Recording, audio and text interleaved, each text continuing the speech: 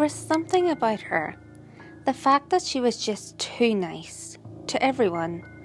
But that wasn't how she was when she was alone. How do I know this? I watched her. You may think that's pretty creepy, but I don't care. I needed to know what the hell was wrong with her. Everyone could tell how fake she was, but no one dared to investigate. Of course not. She was scary as hell. So anyways, this all started a week and a half after she moved to our school from what was it she said, California? She moved to Maine from California. As I was saying, when she first moved here, everyone loved her. She's pretty, nice, and everything that makes up the typical popular girl. Another thing that struck me as unusual was that she came right in the middle of my senior year. I know if my parents ever made me do that, well, it wouldn't work out for them, to put it one way. Anywho, after about a week, people started noticing things. She noticed that they noticed. She started to try extra hard to fit in, to kiss ass, to make friends and keep them. The problem was, people were starting to fear her. A chill would run down my spine if she even walked by me in the hallway. This is when I started to become interested. One day, I decided to follow her home. On our way, I lagged way behind. Most of the time looking down at my phone, trying not to be obvious. She did look back once. That's when I began to worry. When I looked up from my phone, she had stopped. She just stood there, facing away. I knew what she was doing.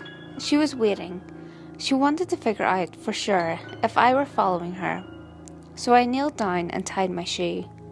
My paranoia seemed to be for nothing when I took a closer look and saw she was on the phone. I felt so stupid. Alright, it had been about an hour by now. Where the hell was she going? This walk had to at least be a mile or two long. We weren't even close to any neighbourhood or any houses for that matter. We finally arrived to a house. It was so far out that it was hard for me to believe that she could find her way there and back. Maybe she was on the phone, talking to someone with directions. I hid behind a tree as she let herself into this eerie house and just watched her. I was worried and paranoid beyond belief by this point. I always listened to my gut. It didn't sound good. I was definitely scared. When I was sure she was in, I made my way slowly over to the house and picked up a window. What I saw was something I would never forget.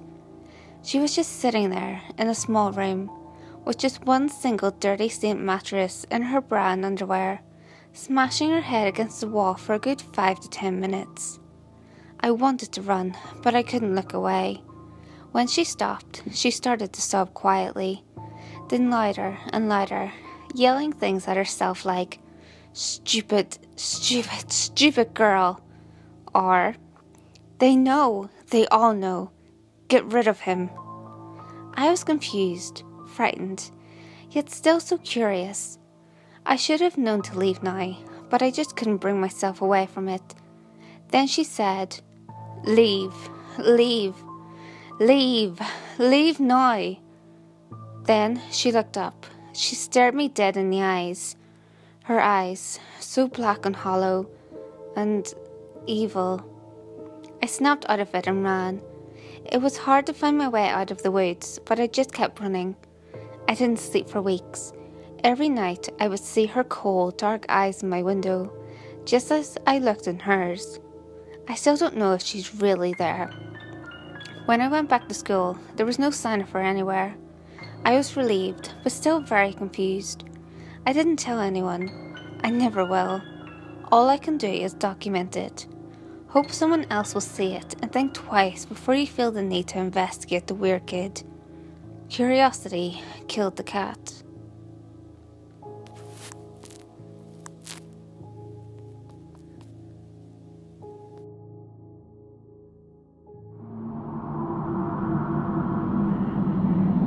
Hey guys, if you enjoyed this video, give it a thumbs up and share it with your friends. You can also leave a comment below. All feedback good, or otherwise is always appreciated. If you have any creepy stories of your own, or of any topics that you would like me to cover, feel free to send them in via any of my social media. You can find all links to my social media in the description below.